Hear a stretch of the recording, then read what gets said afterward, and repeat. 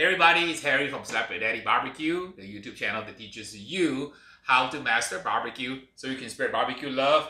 I'm super excited today because I get to do a couple of things I love to do. Cook with some live fire and cook right on the grill and on the hot coals with a salt-crusted beef tenderloin. I have a couple of grill guns here which Bob Healy from grillblazer.com sent me. You guys saw my earlier videos where I cooked and had a lot of fun using his grill gun. And in this episode, I get to play with more of Bob's little invention here called the grill gun. We're gonna cook up a beef tenderloin, caveman style, cook it with a salt crust right on the fire in this Lomo El Trapo episode.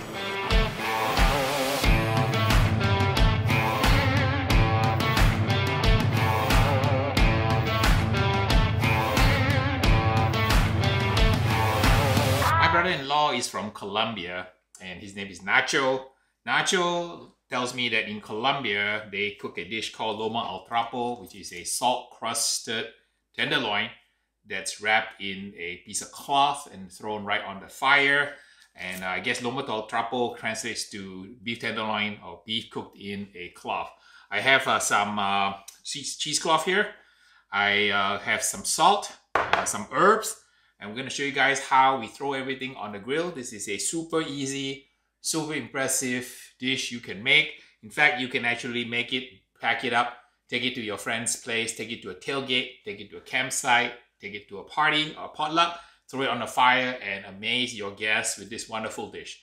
According to Nacho, in Colombia, they usually soak the cheesecloth or any kind of old towel in red wine. But I have some red wine here, but cheers to you.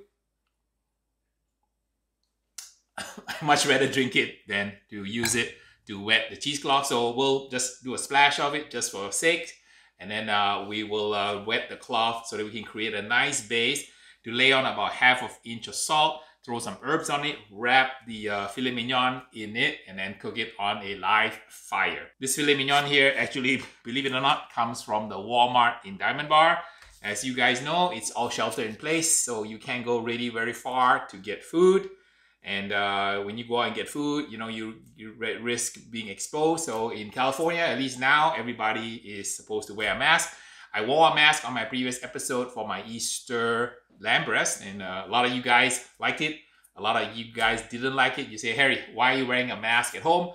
I wore it to set a good example. So in this episode, who knows, I might wear the mask as we get on with this cook, as we cook this beef tenderloin, salt-crusted, caveman style. I'm going to also use Bob Healy's grill gun to start my coals, and this is a great tool. If you don't have it yet, you got to go get you one of these things. I think he did a Kickstarter, and he already shipped out like 6,000 production units. I had a prototype earlier, which I featured on my channel. I loved it a lot. So Bob was so kind enough to send me the real one instead of production copies. So if you want yours, go to grillblazer.com to get your own version of the grill gun. I can tell you that it really brings out the Neanderthal in you. At least it brings out the Neanderthal in me. Cooking with live fire, unga. You really want to do something using a grill gun, especially if you're cooking over live fire in this salt-crusted episode. I'm going to trim the beef tenderloin from Walmart. This is a choice Angus grade. So I know there are different Walmarts in America, and I know some of you have complained to me that your Walmart doesn't carry beef like that. I'm happy to report that the one in my city does carry a lot of high-end meat like a lamb. It carries Angus beef, even carries grass-fed beef, which I'll feature on my future channel. This one is a 6.4 pound, and it runs about $11.82, which is really very affordable for a Angus beef tenderloin or filet mignon. When you buy it, you make sure that you know how to trim it. I'll show you guys how we trim a beef tenderloin. Get it ready to cook on the grill. And the parts that are trimmed out, I'm going to reuse them to cook another dish. And first thing you want to do is when you take it out of the packet, remember I always told you guys, don't never wash your meat in the sink. This is the purge.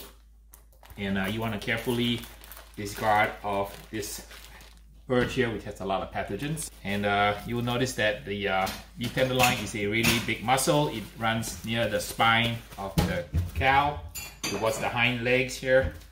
And You're gonna have to trim it a little bit to get it into the right shape and remove some of the silver skin and the fascia. I'm gonna trim it using a Delstrong Quantum Series knife. Thanks to the nice folks at Delstrong, they sent me some knives. This is their boning knife, and it really works really well if you want to trim any kind of meat. There's quite a lot of fat here, so which I have to trim off. So this will take a little while, but what you want to do is you want to trim off all of the silver skin and the fascia from the tenderloin.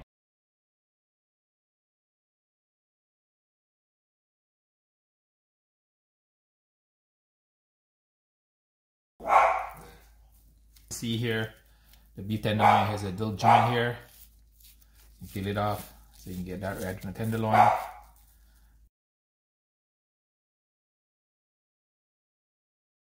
Okay, we're done. And we have 3 parts here. We're gonna use this for another dish. I'm gonna show you guys how to make a beef martini in another episode. We're gonna do a Lomo al Trapo with this beautiful tenderloin here. Look at the marbling. And then for these scraps, you can render down the beef tallow and use the beef tallow to make French fries, fried rice, a whole bunch of stuff you can do with it. So nothing goes to waste in my household. I have a piece of cheesecloth here, which I'm gonna wet. The traditional recipe is you're supposed to use wine, but let's just pay homage to a little bit of wine here. You can use a dry towel, but I'm trying to pay homage to nachos Colombian style recipe. You lay a cloth out. Some salt on it.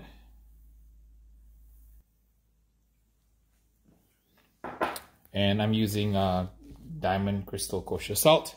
To add something a little special to the dish, I'm going to use a special kind of Madagascan pepper. This is a wild jungle vine, and it's quite rare. It's found in Madagascar. I scored it in Amazon. I was able to find a small batch of these peppers.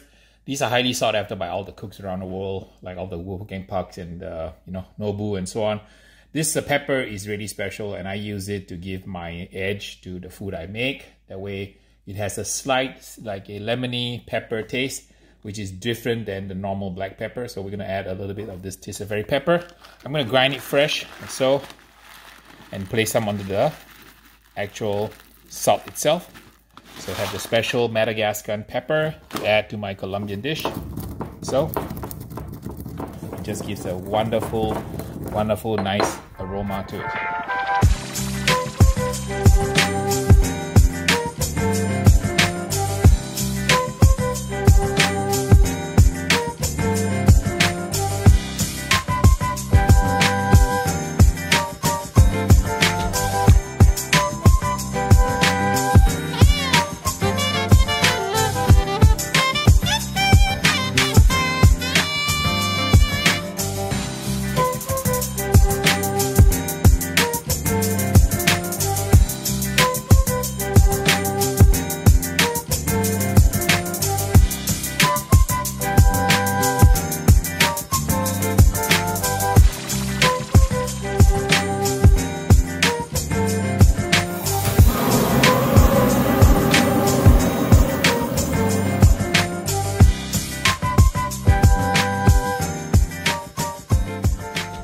Our fire is hot. Look at all the flames. You've got to get it to the point with a white ash. I have my Lomo al Trapo here. I'm going to wet it a little bit with water so that it doesn't burn so quickly. I'm going to drop it in right here, like so. Caveman cuisine. Put some of that char on it. All right, we'll do it about 10 to 15 minutes on one side and about 9 minutes on the other side. We're gonna get the internal to a beautiful medium rare-ish. I like around 128 degrees. Let it rise to about 132. It's gonna be an absolutely perfect filet mignon, Colombian style, wrapped in cheesecloth.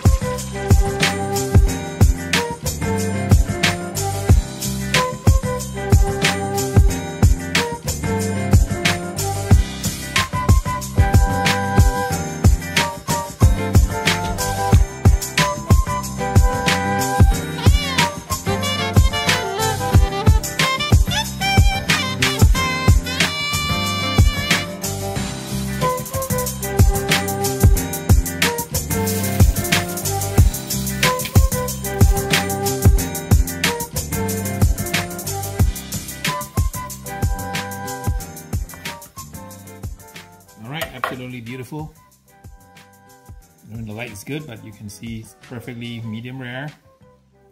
I'm using a Dell Strong knife. This is their Shogun series, Damascus steel. They sent me some knives and I've been using on my videos, really enjoying them. This is a slicer, so it's gonna be beautiful. Look at that. I have a little bit more of the rare in the back and a little bit of medium rare. I also have some that are well done towards the edges.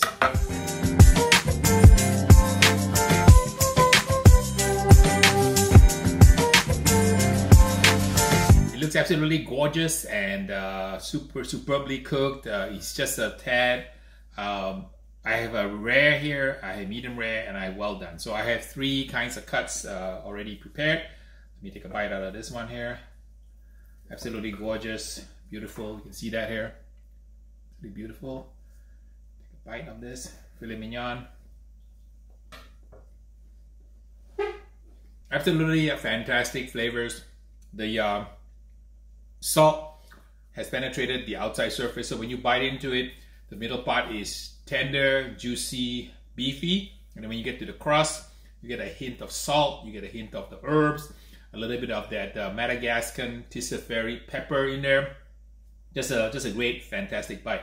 You know, when I cook filet mignon, sometimes filet mignon tends to be sort of a little bit kind of bland, and you know, some people say it's kind of boring. That's why I like to eat ribeye or flat iron. But this way of cooking filet mignon takes it up a notch. Get that crust on it, nice crust, beautiful saltiness in it. And the fun thing is about this all is that if you are in a pyromaniac like me who likes live fire cooking, this is the ideal way to play with fire. Throw your meat on the pit, caveman style, and get a absolutely knock yourself out result with the Lomo El Trapo. So you gotta sacrifice a piece of kitchen towel, but no big deal. A little about half or 2 cups of salt, and you're all set to go. So I'm gonna have another bite because it's so good. Let's have another taste. Beef tenderloin heaven. Really delicious. The saltiness is just about perfect. Super tender, moist, beefy. So now that enough about me, let's see if our brisket dog, Mr. Beans, would like a piece. See if he prefers this over brisket. Can you do some tricks before you eat your filet mignon? Can I have a shake? Shake your hands. Shake hands. Shake. Shake your hands. Okay. Good boy. The other hand. The other hand. Good boy. Okay, lay down, lay down, lay down. Okay, good boy. Good boy. All right, we're gonna try a little trick, right? I'm gonna put the food on your nose and then you're gonna eat it, okay? Don't eat it yet. Wait. Okay. You can't wait, right, Beans? It was really good, right? All right, seal approval from Beans. And he really likes Lomo El Trapo, Colombian style filet mignon, cooked right caveman style with a salt crust. Alright folks, another episode from Slap Your Daddy Barbecue. Hope you had as much fun watching this episode as I had making it.